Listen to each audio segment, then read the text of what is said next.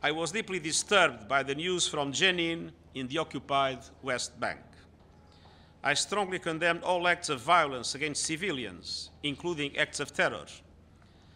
Israel's airstrikes and ground operations in a crowded refugee camp were the worst violence in the West Bank in many years, with a significant impact on civilians, including more than 100 injured and thousands forced to flee.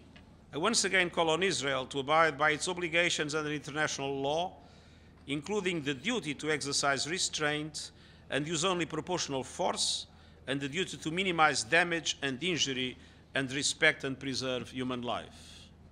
The use of airstrikes is inconsistent with the conduct of law enforcement operations.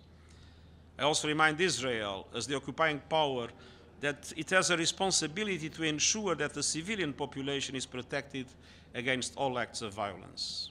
I understand Israel's legitimate concerns with its security, but escalation is not the answer. It simply bolsters radicalization and leads to a deepening cycle of violence and bloodshed.